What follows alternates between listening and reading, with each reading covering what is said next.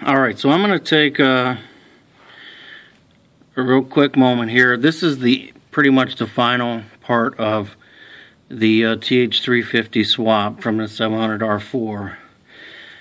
This might be an M3000 hole shot. I'm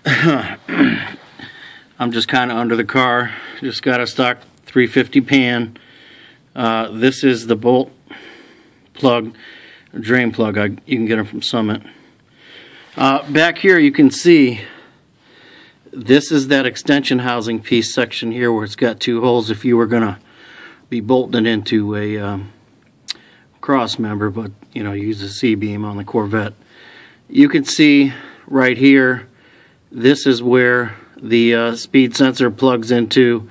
I had shown how I tested it, turning it to make sure the gears meshed. I already have driven the car. Speedo's right on. It's exact, and it's no issue with that wire plugging in directly to the regular T700R4 housing that's in there. You can see the far tip of the C-beam channel right here, and it's got the two bolt holes. I actually took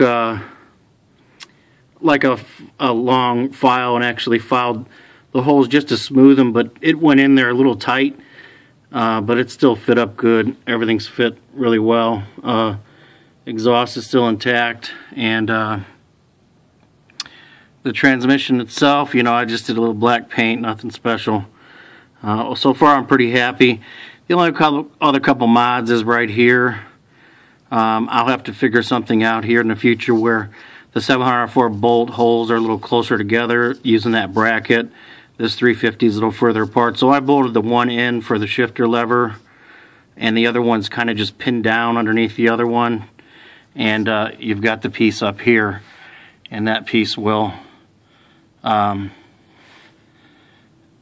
be where the linkage is, and I got a little cotter pin in there for the shifter. There's a bolt right here, and this is adjustable. You can change the throw a little bit so that if it's not engaging in gear correctly in your gears, your console is not going to match up in the center exactly the same, but you'll be able to tell.